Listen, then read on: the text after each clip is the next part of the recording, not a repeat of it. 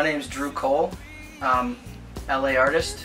Out here my band's called the Shook Souls. I grew up in Connecticut, in Ridgefield, Connecticut, and I graduated, I went to UConn, which is just outside of Hartford in Connecticut, and after I studied economics over there, I just packed the car up. This was a year and a half ago, packed the car up, drove out here, and just started a life on it. We were talking before and you're like, oh, the first instrument you picked up was the guitar. Yes, it was.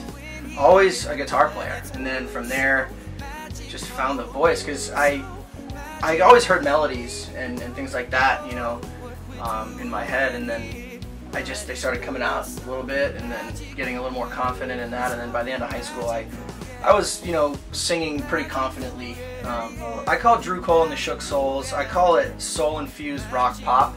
Yeah. So, I mean, I know that kind of is a lot, but we're definitely, like, as a musician and as a person, I'm really groove-oriented, and it really needs to have that heartbeat and that rhythm to start. Like, I get my little light bulb moments at the weirdest places. So I don't know if it's the same thing for musicians. Like, how's it like for you? When do you get your light bulb moments? Well, they're not always as convenient, right? You said obscure places, you know, like for me, like I'll be, right, you'll be on a bus or, you know, in a car, and I've actually had to pull over, and like I'll have like a melody in my head, I'll pull my iPhone and be like memos, and then I'll hum it out. So you got your big break, I'm going to call it the big break, from YouTube. YouTube. Yeah. Yes. Yeah, YouTube was very kind to me. This was like 4 years ago now. It's called Golden Loves Guitar, and that was the big one. It did like 13 million views, and it was a total natural response. It was like one of those weird things that just went viral.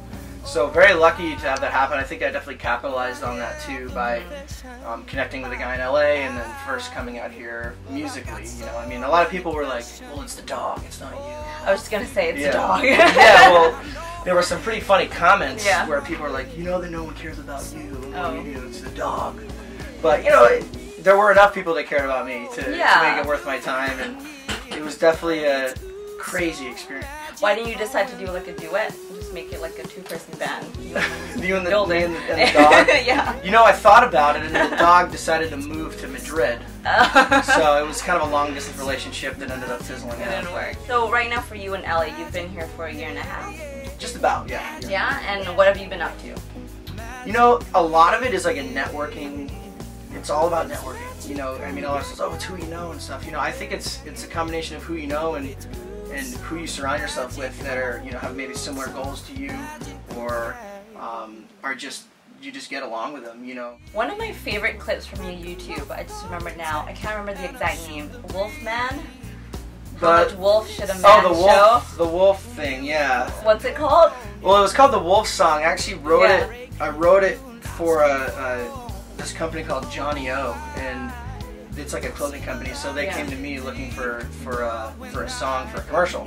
So I wrote this song like pretty quickly, and then it was a commercial idea. It was how it sparked, and then they did some cool takes of me performing a little bit, and then they gave me some of the footage, so I turned it into something. But that was pretty funny with the chest, you know. Oh yeah. How much wolf should a man really show? Because no one wants to go back to his den alone.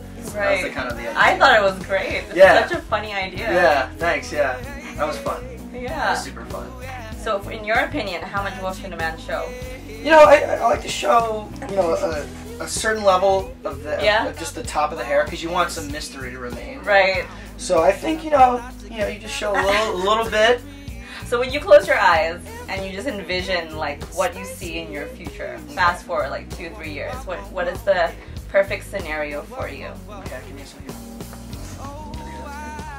Alright, cool. Yeah, pretty good things, hopefully. You know, I really want to be, I mean, we play a lot of shows locally, but I want to do a tour. You know, I mean, once we get the music out there with the Shook Souls and just really package it and brand it really good, and once the music's tight and we have that product to give to people, definitely would love to hop on a tour with you know, some similar acts, maybe like Alan Stone, he's one of my favorites, soul guy, I mean like Andy Grammer, Maroon 5, I mean I feel like all those would be cool. I'd love to be on tour. Like I want to go across the country, I want to go across the world and just do what I love to do. I mean that's the ultimate goal. I think we should come to Vancouver.